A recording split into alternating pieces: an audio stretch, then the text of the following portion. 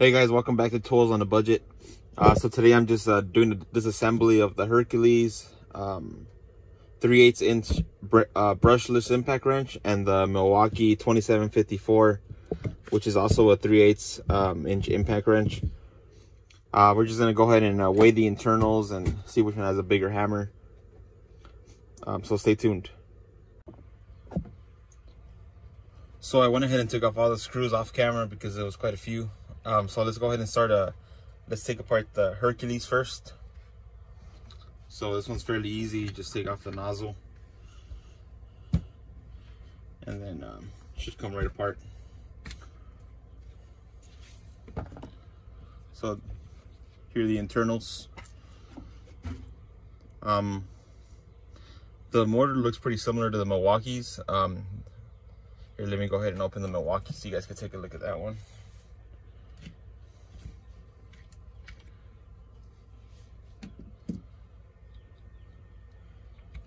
Here's the Milwaukee. The Milwaukee motors are a lot smaller, so it shows you what kind of power they're getting out of such a small form factor. I could already tell you this one's stronger than this one. Even though the torque numbers are pretty similar, in real world testing, like everyday use, I noticed this one, the Milwaukee, could take out way more screws and bolts than the Hercules can. The other day, I think like 2 days ago, I did a 2011 Accord, and the Hercules couldn't take off the brake caliper bolts, so I had to go and get this one. This one was able to do it easily. Once again, I couldn't tell you why, but it seems like real world performance, the Milwaukee is a little bit better.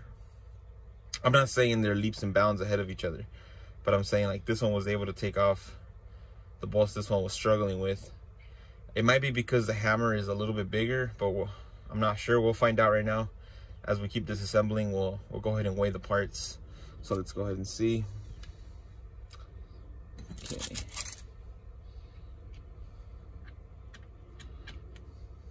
Here's the hammer and the anvil. Let's see if I can take out the Milwaukee. I'm gonna pause real quick and I'll be right back. Well, I was able to get it off, but I did damage it. I didn't realize this was a reverse thread, so I kind of busted it. I mean, I'm sure it'll still work, but let's go ahead and just open to see what's in there.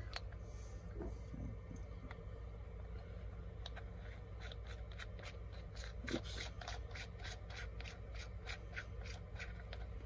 All right, so it's pretty well lubed up.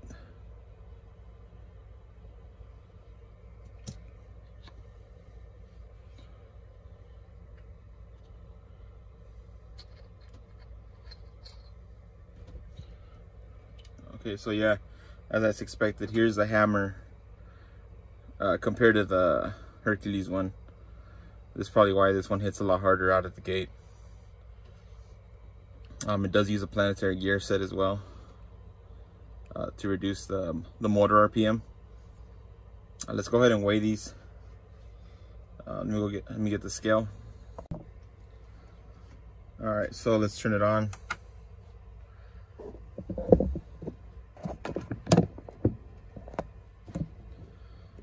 Zero it out.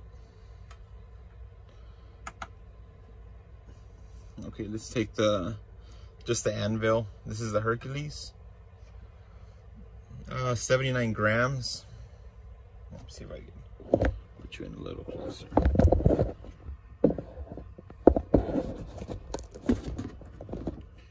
So 79 grams for the Hercules one.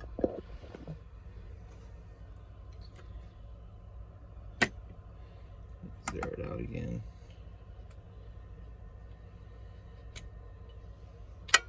Oops.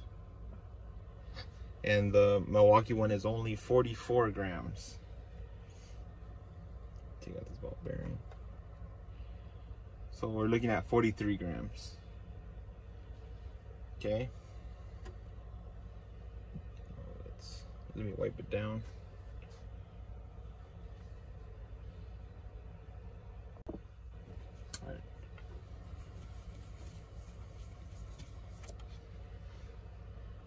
0.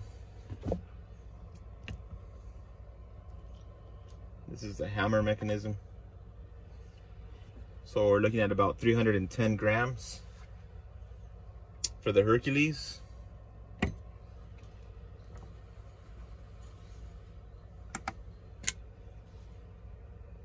Now the Milwaukee, 354. So I think that would explain why the Milwaukee hits harder out of the gate, and why it appears to me why it can remove even tighter bolts than the Hercules. Even though they, when I did the torque test, they both came out very similar. I think that bigger hammer actually just gives it the edge over the Hercules. I mean, the thing is massive. Here's a size comparison.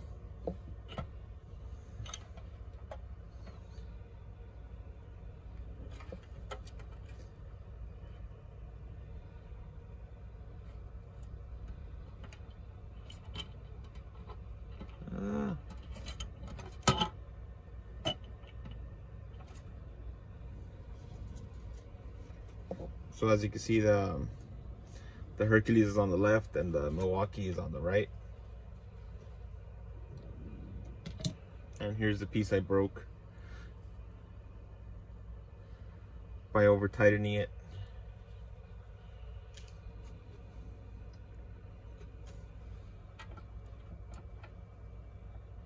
So there you guys go.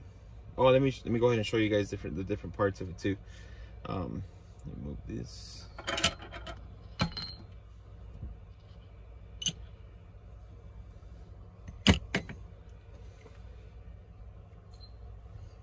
So the Milwaukee uses an enclosed housing, while where everything's sealed in here, while the Hercules actually allows you to remove this so you can service it and you know, re-grease it.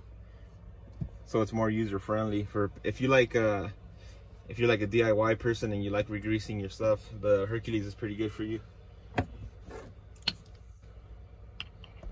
Let's see.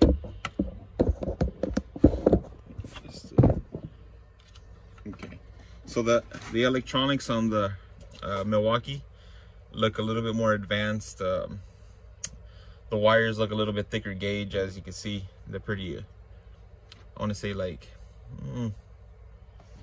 18 or 16.